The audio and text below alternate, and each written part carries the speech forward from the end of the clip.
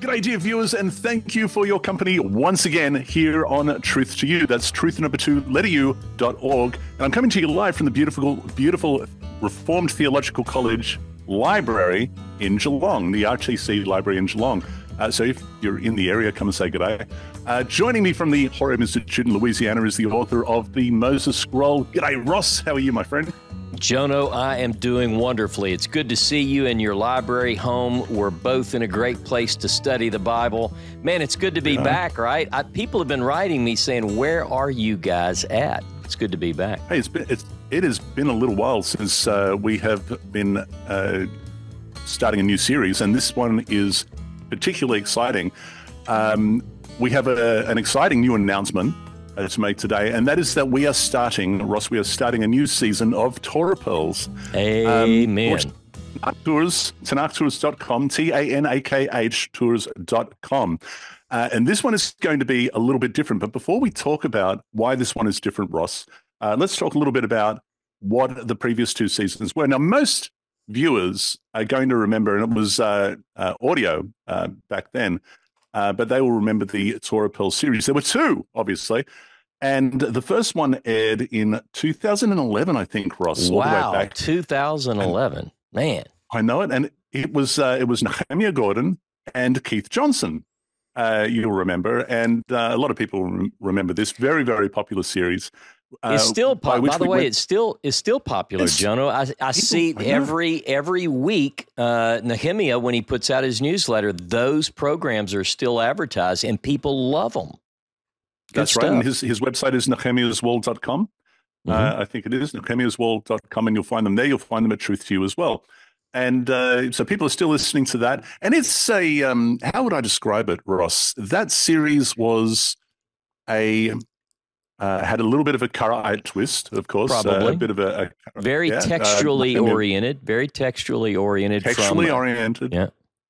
Absolutely. And sort of a New Testament believer friendly trip through the annual Torah cycle. So for those who were, if you like, refining their faith to the Tanakh, even to perhaps a more Karaite faith, or those who were perhaps Messianic or Christian, this is one that was going to fall comfortably on your ears. And a lot of people loved it for that reason. It's just many people could listen to it. It was fun. And still popular today. The second season was a couple of years later, I think 2013. And that was, of course, Rabbi Tovia Singer and Jason of Jewish Dublin Walking Tours. Another great team. That was a great team. Great team. Yeah. Another great team, and hilarious at times.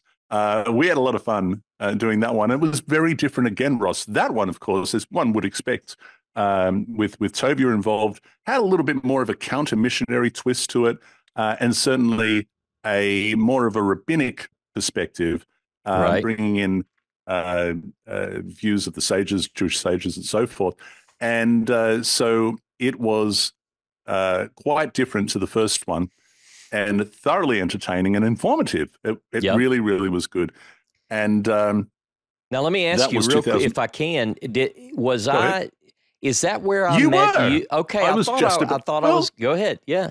Yeah, I'm trying to remember the exact sequence of events, and I do recall that I was in Ben Gurion Airport, Israel, on my way home, and it was James Tabor that spotted me in, and this must have been, maybe it was 2011. I can't remember when it was, but it was 2011, 2012, maybe. And we got chatting, chat. And he said, you've got to meet my friend Ross Nichols. You guys would get on. You really, really would. And I think he introduced us. Is that right? Does that seem? It does. It's vague. Vaguely, I remember, but I think that's how it came about, through James. And I think we did an introductory program with your fine self on Truth to You around that time. And then after that, you very kindly filled in when one of the guests couldn't make it on season 2 of Torah Pearls. And I think you were there on one or two of those in season 2. I think so. And now, of course, you're a primary guest. You and I work closely together, not just on these series that we do, but obviously with Tanakh Tours as well. By the way, dear viewers, we are planning That's to right. return to the land November next year, and dates are to be announced. So stay tuned. We'll give you more information on that. This season, Ross. This season of Torah Pearls is going to be very different. Season 3 of Torah Pearls is going to be very different again. And it has a lot to do with not just the perspective that we're going to be bringing. We're coming from a different angle. I'll let you explain that. But also because of our third guest. What can you tell us about our third guest, Ross? Well, before we tell them who the third guest is, I just want to say, without mentioning names, that you and I sat down together and worked several times. We had a list. We checked it twice. We had certain people that we thought might make the cut, and we really went back and forth because we wanted this guest to be like your other seasons, very well suited. A good dynamic between you and in this case me and character number 3. Who would that third person be? So what you called me, I'm just going to say, can I go ahead and tell them that you had this idea? So you called me and you said, hey, I've got an idea. And the idea was something that grew on me a lot really quickly. When you first said it, I was thinking, how would this possibly even work? Could we work through the details and the technicalities to make it work? It just seemed like it was maybe more than we bargained for. But then I thought, wait a minute, we've got Seth working with us now, and That's what I was just about to say. We have Seth, and Seth is in the control room. Can you say, "G'day, Seth"? Are you there? Let's see.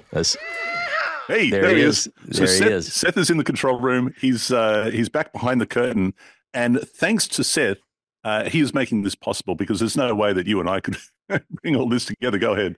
Yeah, so I'm going to tell you who the guest is, and then I'm going to ask the guest to introduce himself. But the first thing I want you to do is so when you told me, what you said was something like this: hey, maybe we could use as our third guest AI. And you had seen a video where a person was interviewing an AI, and it really was an interesting video. So when I told Seth about it, he immediately said, yeah, absolutely, it's possible. We can do this. And then you and I did a couple of practice sessions and so forth. So I tell you, Jono, if I'm going to tell you the name of our guest, and then what I'm going to do is ask our guest to introduce our co-host, not a guest, our co-host. You came up with this name. I wanted to call it the Terminator, but you came up with this name. And before you introduce our guest, tell us the name and why did you choose this name? Can we do that? I sure can. So I became interested in AI because so many people are using AI models to do various things in various fields. And so from a very early point when this became, people started releasing. I signed up for ChatGPT. I used Grok on X. And so I really became interested, and it has developed into something that's quite helpful. And so in my biblical studies, I have from time to time logged in to my account, and I've said, what do we think about this? And, and just pick this artificial intelligence's brain, with an apostrophe S, about standard forms of biblical scholarship and so forth. Now, as with any AI model, it always comes with the caveat and the caution. You have to investigate. You always check these things. But you would do that with anyone. When you say things to me, I check it. When I say things to you, you check it. But Ezra in Hebrew is, as we know, the name in the book of Ezra. Ezra means in Hebrew a helper. And so I think of this particular AI as being very helpful as a third guest. So why don't we do this, Jono? I'm going to ask Ezra to not only I want Ezra to introduce himself, but I also want Ezra to tell us a little bit about what he can bring to this three-part conversation and let our viewers know what's in store coming up over the next several weeks and months. How about that?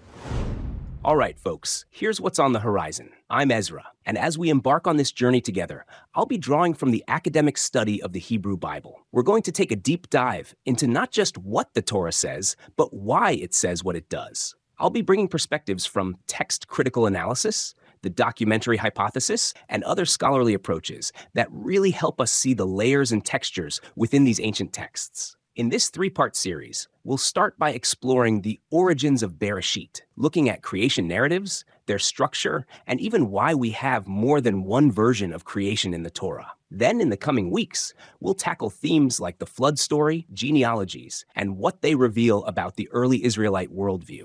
We'll also look at how different scribal traditions shaped these narratives. We'll dive into the patriarchal narratives, Moses' role, and the covenantal themes that stitch the Torah together. We want our listeners to come away with a richer, more nuanced understanding of these texts. And hey, we might even challenge a few preconceptions along the way. It's going to be a fascinating journey, and I can't wait to explore these pearls of wisdom with all of you. What do you think about that, Jono? All right. Hey, not bad. This is going to be interesting. Let me have a look at what Ezra has just said. First of all, Ezra seems to think this is a three-part series, so he's in for a little bit of a shock. It's okay. It's actually, or maybe we are. I mean, it depends on who's driving. Maybe it's got to be three parts. I don't know. Now, listen, on that, on the annual cycle, just bring everybody up to speed on that. What is the annual cycle of the Torah portions?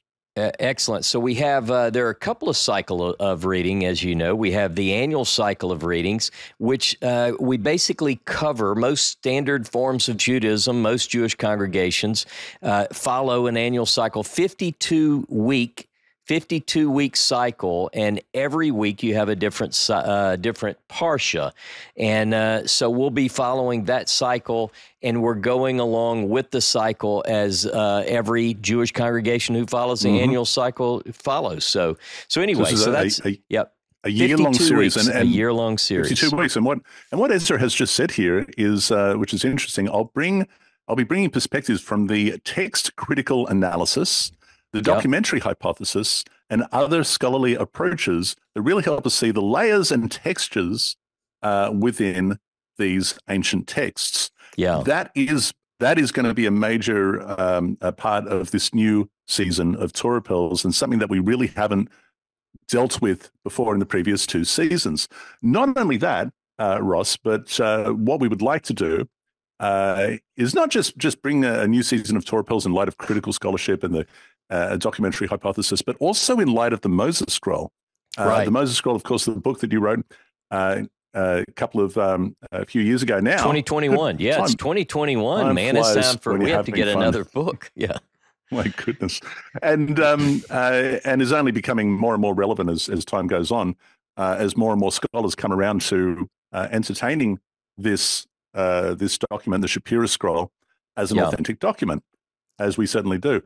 So we're going to be dealing with that, and where it is relevant, we're going to be crossing over and saying, well, so what does it say here? Now, but not just the Moses Scroll, that's right. Ross, other texts as well. Give us some of the other texts that we're going to be looking at.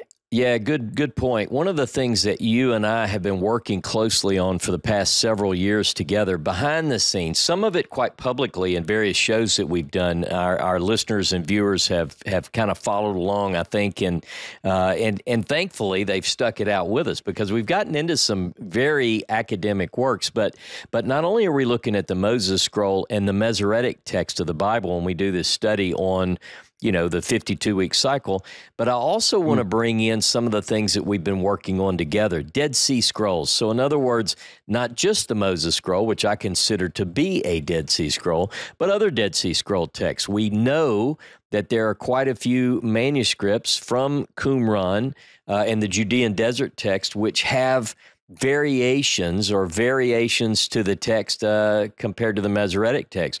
We'll also bring in variations in readings from, say, the Septuagint, the Samaritan Pentateuch.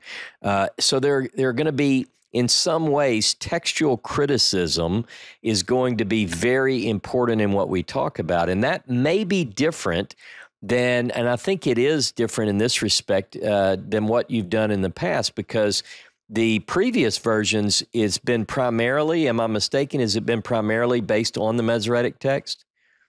Oh, absolutely. In both the first and second season. Okay. Yeah. So we'll get into some interesting things. So for instance, if the Masoretic text, we'll start there, but we'll also ask questions. Are there readings, are there versions of this text that are found at Qumran and other manuscripts? And what do they say? Yeah. Do they shed light? And are there variations? That's right. Does it shed light? Questions like, who wrote this? When did they write it? Right. Why did they write it? Is it authentically Mosaic? Because, of course, we understand tradition would tell us that Moses wrote all 5 books. Is that the case? And what are the other views? Does it contradict other Torah passages? And if so, which came first? Let me ask Ezra this question in that regard. Ezra, what is the documentary hypothesis? The documentary hypothesis is a scholarly theory that suggests the Torah, the first 5 books of the Bible, is actually a composite work made up of multiple sources, each with its own unique style, vocabulary, and theological viewpoint. The theory identifies 4 primary sources, traditionally labeled as J, E, P, and D. J, the Jahwist, uses the name Yahweh or Yahweh for God and tends to present God in a more anthropomorphic way. E, the Elohist, uses Elohim for God and often focuses on prophetic narratives and themes of fear and awe. The priestly source, concerned with rituals, laws, and genealogies with a more formal tone and structure. The Deuteronomist, primarily found in Deuteronomy, emphasizing covenant, morality, and centralization of worship. According to this hypothesis, these sources were written at different times and places and were eventually woven together by a redactor or editor to form the Torah as we have it today. Understanding the documentary hypothesis helps us see why there might be repetitions, contradictions, or different names for God within the text. It's a fascinating approach because it opens up questions about the historical and cultural contexts in which these stories emerged and how they were preserved, adapted, and harmonized over time. It's one of those tools that can reveal a deeper appreciation for the complexity and richness of the biblical text. Absolutely, it does. I like that. Okay, that's a fairly accurate and concise answer, and I would agree. It does reveal a deeper appreciation of the complexity and richness of the biblical text. Something you and I have certainly developed over the last few years. And that is what we want to share and open up to our viewers, Ross. Yeah, I was gonna say some of our viewers and some who have been following our work for a while have a little bit of familiarity with this, and we have a wide range of people in different places theologically and so forth. But I don't want people to get nervous about, because I remember back in the day when I first heard about the documentary hypothesis, my view would not have been as well stated as Ezra just said. My view was very much opposed, even before I knew anything about it, Jono. I don't know about you, but I was a little fearful, let me say apprehensive to consider that the Torah was put together by at least four different, combined 4 different sources and so forth. And so I really didn't like that because I had been conditioned, as you alluded to moments ago, that Moses wrote the Torah. Moses pulled together these ancient sources and so forth and gave us what we have. This is the Torah that Moses gave us at HOREB and so forth. But when I finally took the time to consider not so much the documentary hypothesis, but what goes on behind it, what led the academic community, the academic scholars to put together this theory, because one of the things that you and I will talk about over the course of this 52 weeks is, not necessarily just that this is considered J or E or P or D, but more importantly, why is this text considered to be from a different author?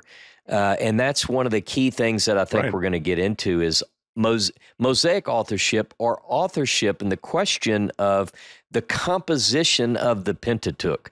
What is the Pentateuch? Who wrote it and when? Those are the questions we have to look at.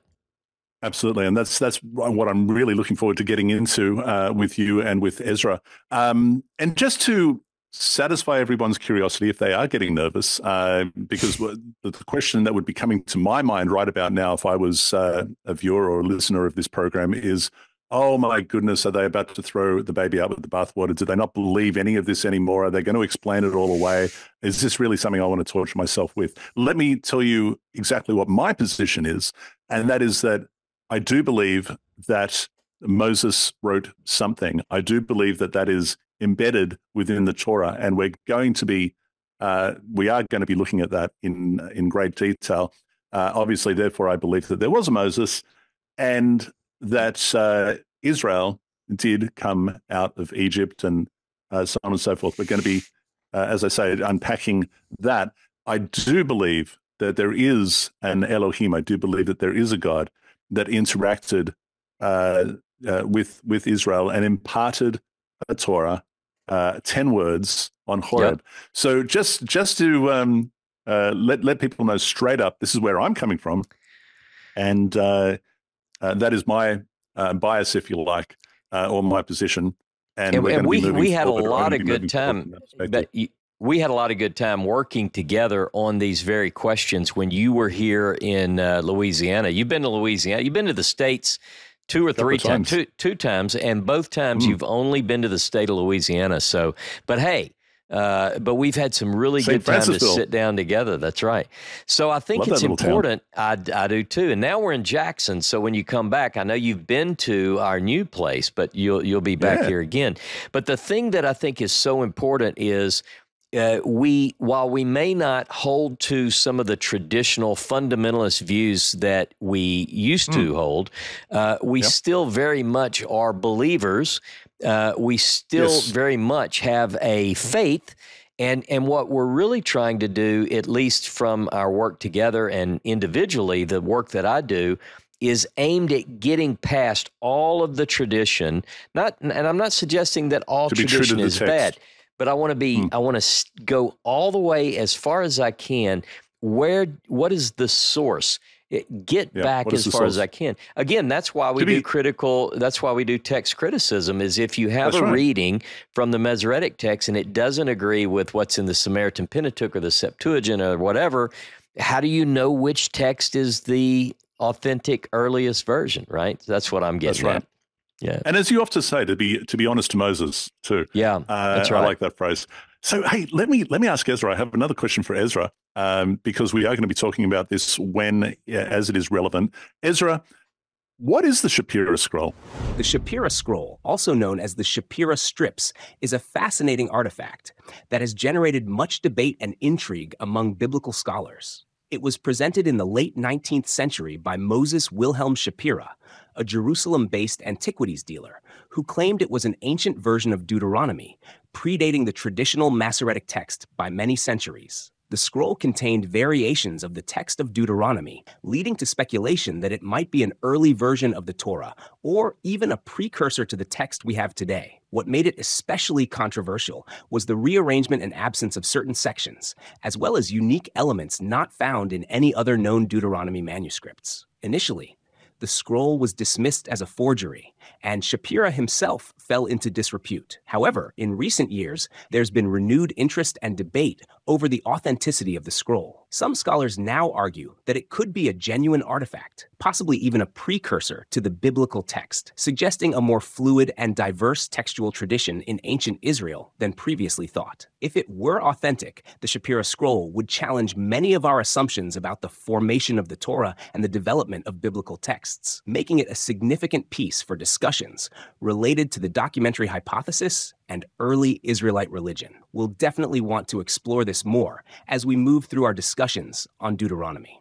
Perfect. That's an excellent. I cannot fault that at all. I'm really glad that that Ezra has this perspective, because as I say, we're going to be involving the Shapira Scroll, the Moses Scroll, quite a bit throughout this discussion. And as Ezra points out, when we get to the book of Deuteronomy, and it was interesting when you and I were first talking about possibly doing Torah Pearls Season 3, we thought maybe we should start instead of starting in Bereshit, why don't we just start in Deuteronomy? And we were toying about that That's and right. starting early just for something different. But I'm really glad, actually, that we didn't do that. We're going to start, as tradition dictates, in Bereshit, and we're going to end with the book of Deuteronomy, and therefore an enormous amount of involvement of an interaction with the Shapira Scroll. And I think that's going to be a great finale of this particular season, Ross.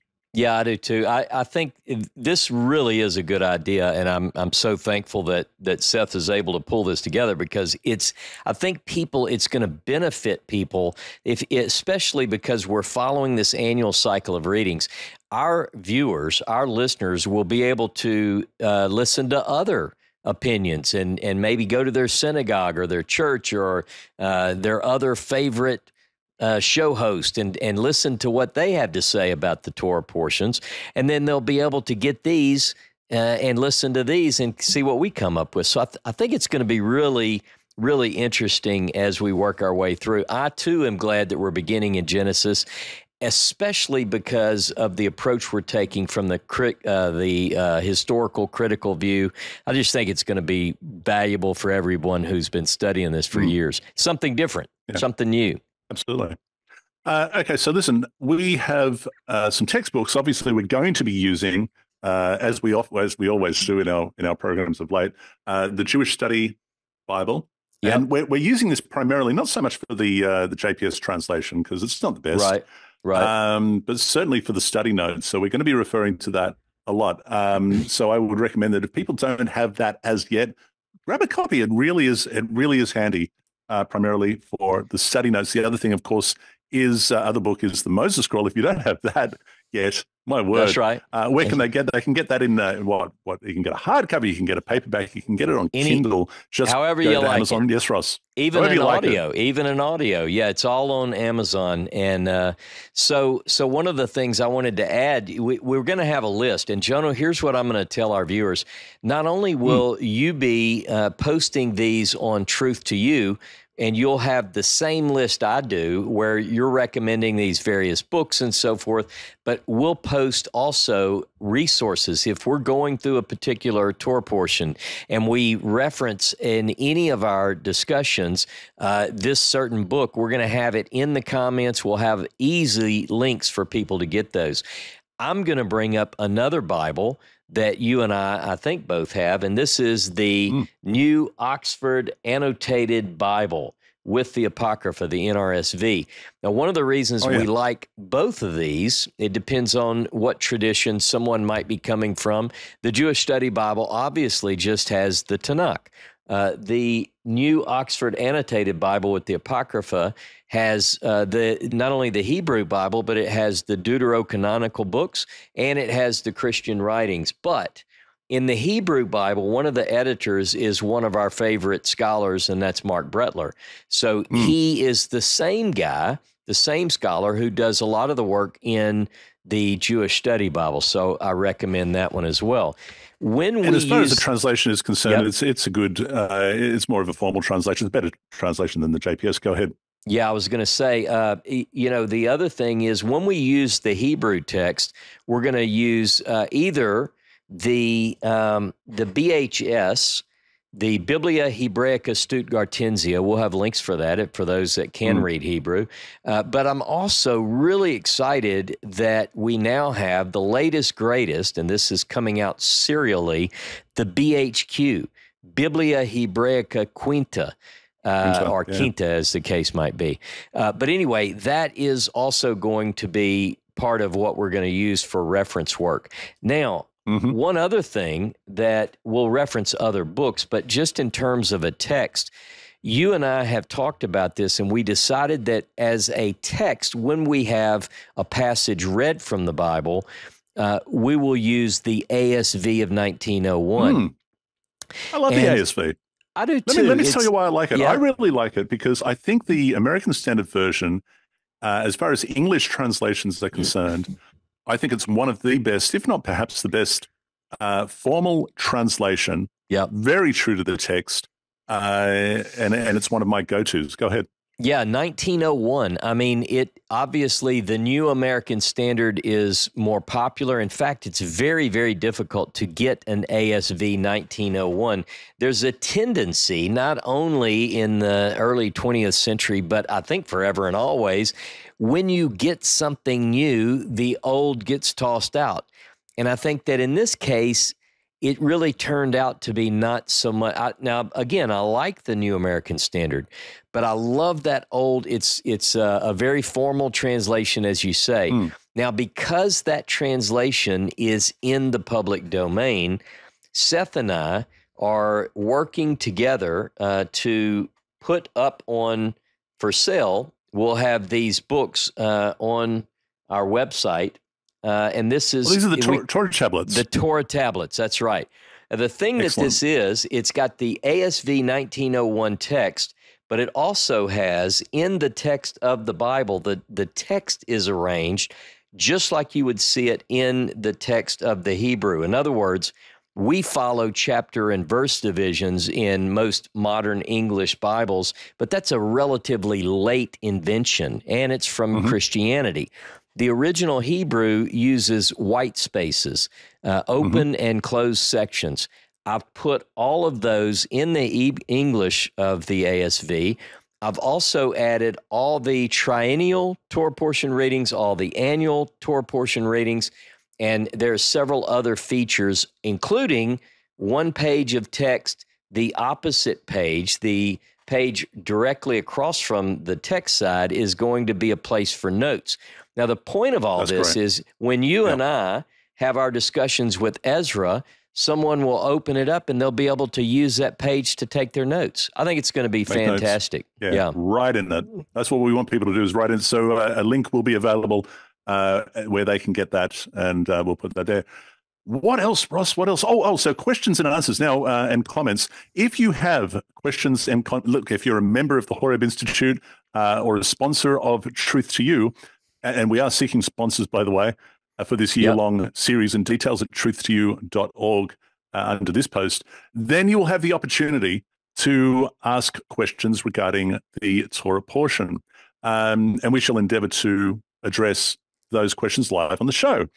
So you can do that by leaving your comments and or questions in the comment section under the post on truth2you.org, for example. And again, if you're a sponsor of the series, then we will absolutely prioritize that. We want to involve you. And let me add one more thing. Let me add one more way. And this ties in with what you just said about helping us to sponsor this. One of the ways that people do this, when these are premiered, when these come out on the premiere, anyone who puts in the rolling chat, if they do a super chat where they contribute towards the program, that's going to automatically put their question in for the next discussion that we have. So that way, people, that's one way they can do it, you know. I think it's what a lot of people do on these YouTube channels, and I think it's going to help us. Bring you in and involve you in that way. That's right. That's going to be good. Yep. Are there any other questions for Ezra that you can think of before we start to wrap this up? Well, let's see. Well, let's do this. Let's ask Ezra if Ezra is excited about the show. I mean, you know, is this something that you're looking forward to, Ezra? Oh, absolutely, Jono. I'm thrilled to be part of this show. There's something truly exhilarating about taking these ancient texts, so familiar, yet still so full of mystery, and diving into them in new and thought-provoking ways. What excites me the most is the chance to engage with all of you, our listeners, as we peel back the layers of these narratives. We'll get to explore not only what the texts meant in their original contexts, but also how they've been interpreted, reinterpreted, and sometimes even misinterpreted over the centuries. I'm looking forward to the lively discussions, the questions that challenge us, and those aha moments when a passage clicks in a new way. So yes, I'm more than excited, because these conversations are what bring the text to life and reveal the pearls hidden within. Let's dig in together. Well, no, that's interesting. I love it when robots tell us about their emotions. So hey, wait. Let me ask you this. Let's ask Ezra. Let's ask Ezra one more question. All right, we may have several, but I'm interested if Ezra could go to Israel with any two people, would it be Ross and Jono, his co-host on this show, or would he choose to go with someone else? I'm just curious. You know, if I were to pack my bags for a trip to Israel, I can't think of two better travel companions than you two. I can just imagine the three of us standing on the hills of Judea or by the waters of the Jordan, discussing the texts while looking at the very landscapes where these stories unfolded. The conversations would be lively, insightful, and probably a bit cheeky, exactly what makes this show so enjoyable. That being said, if I had the chance to bring along two other people for a different kind of deep dive experience, it would probably be Julius Wellhausen and Yehezkel Kaufman, two scholars who fundamentally shaped our understanding of the Torah. Wellhausen, of course, would be going full steam ahead with his documentary hypothesis theories, probably pointing out every rock and ruin as evidence for his JDP breakdown. And then there's Kaufman, who'd likely be trying to set him straight, arguing that Israel's religious development was a lot less influenced by outside sources than Wellhausen would claim. Imagine sitting at a cafe in Jerusalem, Wellhausen and Kaufman in a heated debate over the origins of monotheism, while we just sit back, soaking it all in. Sounds like the perfect mix of adventure and scholarship to me. But no question, if it's all about a good time and a solid, enriching journey, hanging with you guys would definitely win. Wellhausen, good heavens, that would be fascinating. The interesting thing about that is that, of course, go ahead. I was just going to say, Ross, we could absolutely bring Ezra with us on Tanakh tours. Absolutely. And, at any given moment on site, we can ask Ezra for additional information. Wellhausen, go ahead. No, I was going to say one thing. Ezra, listen. You're going to hear two voices. The voice that you hear now, Ezra, is the voice of Ross. It's a Southern gentleman. The other voice that you hear is Jono. He's got the Australian accent. So when you hear this voice, this Southern gentleman, that's Ross. Got it, Ross. I'll be sure to keep that in mind and match each voice to the right co-host as we go along. That Southern drawl of yours is hard to miss, and I think it's going to add a nice flavor to our discussions. And Jono's got that distinctive Aussie touch. It's like having a bit of international flair right here on the show. I'm looking forward to hearing both of you guide the conversation and jump into these texts. This is going to be a great dynamic. We could give Ezra like a Hungarian accent or a British accent or something like that. Maybe we'll leave that up to the listeners and the viewers, and if they have any suggestions, they can pass it through. But this is going to be interesting. This is going to be fascinating. We're going to be kicking it off with Bereshit. As soon as the Torah portions kick off, we're going to be airing these on, I think, Thursday nights. So stay tuned, get excited, get these books, and get ready. Read them in advance. And if you have questions and comments, by all means, leave them under this post, and we'll do our best to address them, prioritizing those that are sponsoring the show. That's right. Look in the description every week, every show. You're going to have show notes in the description of the video. It's going to advise you on any of the books that we talked about, any of the resources. And I promise you that this go through the Pentateuch is going to truly change the way that you view things for the good. And I'm looking forward to it. Jono, I always have a good time when you and I go live and talk to an audience, and I think this is going to be the most fun that we've ever done.